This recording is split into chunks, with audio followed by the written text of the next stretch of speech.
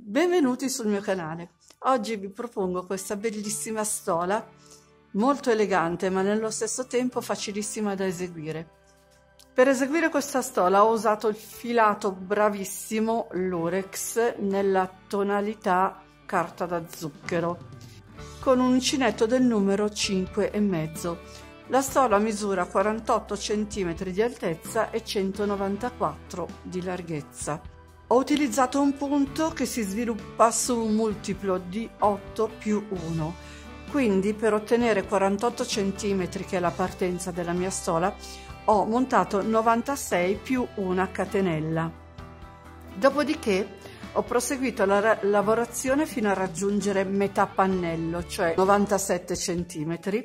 Ho tagliato il filo, ho ripreso dalle catenelle iniziali e ho eseguito l'altra metà stola, perché il punto che andremo ad utilizzare è un punto già rifinito, quindi avremo questo bellissimo smerlo in tutte e due le estremità della stola. Ora io la stola l'ho già fatta e vi faccio solo un campione. Andiamo a vedere il punto. Per fare il campione andrò a montare 24 catenelle più 1, che appunto sono multiplo di 8 più 1. Quindi ho montato 25 catenelle, che sono appunto un multiplo di 8 più 1, aggiungo 3 catenelle che saranno il mio primo punto alto, filo sull'uncinetto, da dove ho il dito conto 1, 2, 3 e entro nella quarta catenella che ho a disposizione e faccio 3 punti alti nella stessa catenella di base,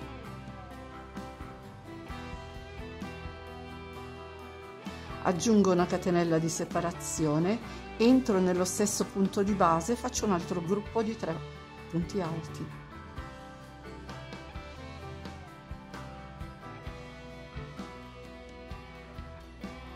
Filo sull'uncinetto, salto 1, 2, 3, entro nel quarto punto che ho a disposizione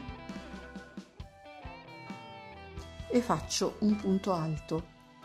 Di nuovo filo sull'uncinetto, conto 1, 2, 3, entro nella quarta catenella e rifaccio il ventaglietto di 3 punti alti, una catenella e altri 3 punti alti nella stessa catenella di base. Quindi ho fatto 3 punti alti, aggiungo la catenella di separazione e faccio 3 punti alti, sempre nella stessa catenella di base. Entro nella quarta catenella di base e faccio ancora il mio ventaglietto di 3 punti alti, una catenella di separazione, filo sull'uncinetto, entro nella stessa catenella di base con altri 3 punti alti e vado a finire, vado nella quarta catenella che ho, che è l'ultima, e faccio un punto alto. Questo è la nostra prima riga. Dopodiché tutto si ripete, quindi praticamente salgo con 3 catenelle che saranno il nostro primo punto alto. Filo sull'uncinetto, vado direttamente nell'archetto formato dalla catenella tra i due gruppi di 3 punti alti e ripeto la stessa operazione. Faccio 3 punti alti, una catenella di separazione e altri 3 punti alti nello stesso archetto di base.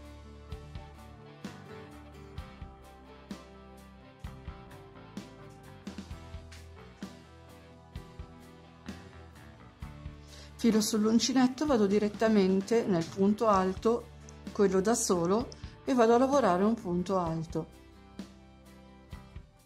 Filo sull'uncinetto, entro nell'archetto formato tra i 3 punti alti e ripeto i 3 punti alti, catenella, 3 punti alti.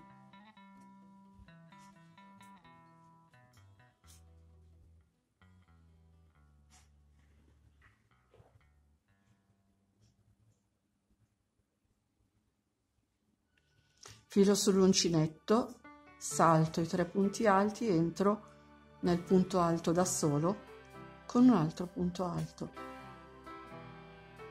e di nuovo filo sull'uncinetto, vado nell'archetto formato dalla catenella tra i due gruppi di 3 punti alti, con 3 punti alti, una catenella di separazione e altri 3 punti alti.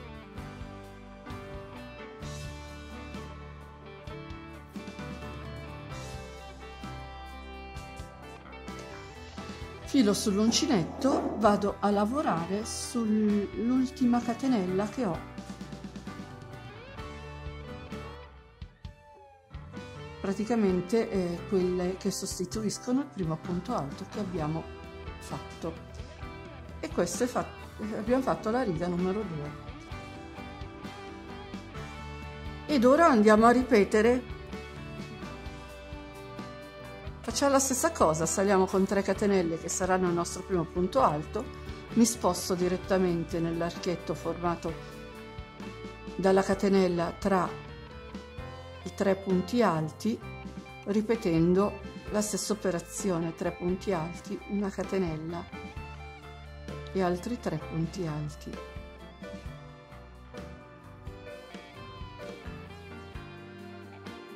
Filo sull'uncinetto, vado direttamente nel punto alto con un punto alto, filo sull'uncinetto, salto i 3 punti alti, vado direttamente nell'archetto e lavoro 3 punti alti,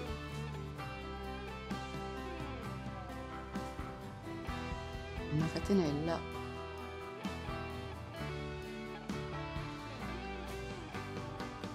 e altri 3 punti alti.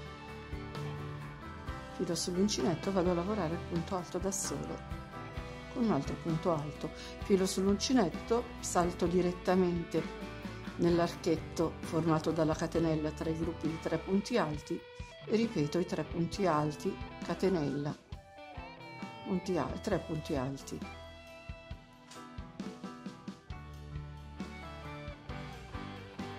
Filo sull'uncinetto e vado a chiudere sulla catenella l'ultima che abbiamo partendo dal basso, quella praticamente una delle catenelle che ha sostituito il nostro primo punto alto, e di nuovo riparto 3 catenelle, filo sull'uncinetto, salto direttamente nell'archetto e ripeto i 3 punti alti, catenella, 3 punti alti. Il punto è tutto qui, si ripete sempre la stessa riga, è davvero facile facile facile. Quindi ho fatto il ventaglietto, filo sull'uncinetto, vado nel punto alto, quello da solo, filo sull'uncinetto, salto nell'archetto e ripeto i 3 punti alti, una catenella e 3 punti alti nello stesso archetto di base.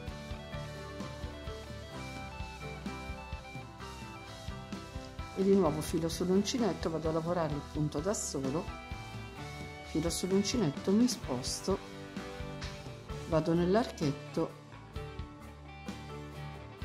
e lavoro 3 punti alti, una catenella, 3 punti alti,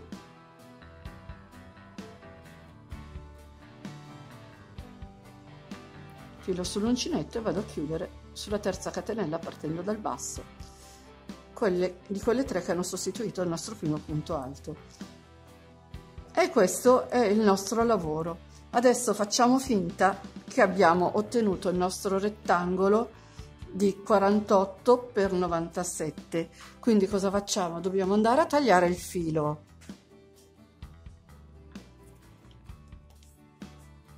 Facciamo il nodino di sicurezza e andiamo a riprendere da qua. Praticamente prendiamo il filo, entriamo in quella che è la quarta catenella, qua.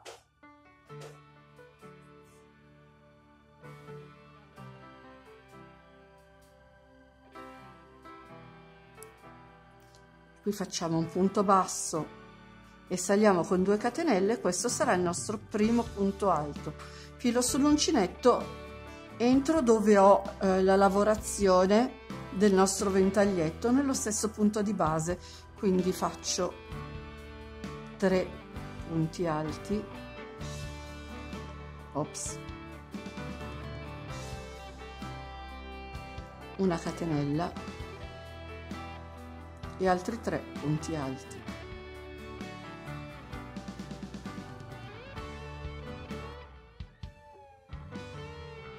Mi sposto direttamente dove ho il punto alto e faccio un punto alto. Filo sull'uncinetto, mi sposto dove ho lavorato il ventaglietto e faccio 3 punti alti, una catenella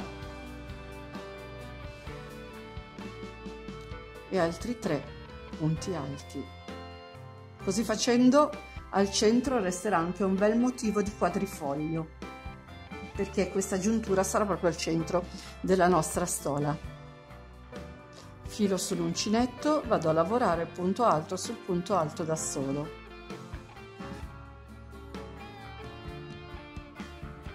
Filo sull'uncinetto, entro dove ho lavorato il ventaglietto di 3 punti alti, una catenella e 3 punti alti, e rifaccio la stessa operazione, quindi 3 punti alti, una catenella e altri 3 punti alti,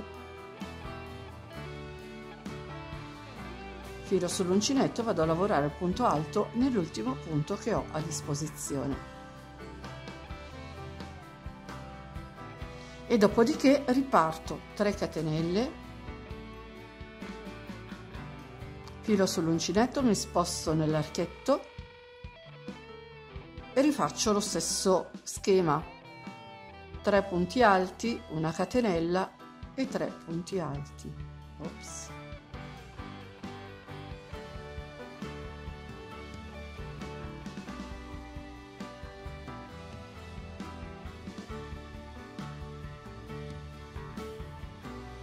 Mi sposto, vado con un punto alto sul punto alto che è da solo, mi sposto di nuovo, entro nell'archetto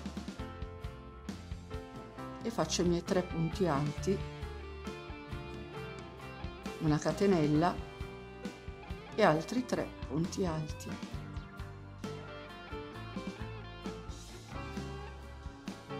Filo sull'uncinetto, mi sposto di nuovo, faccio un punto alto sul punto alto da solo che ho nel giro sottostante, poi mi sposto di nuovo nell'archetto, 3 punti alti, una catenella e 3 punti alti.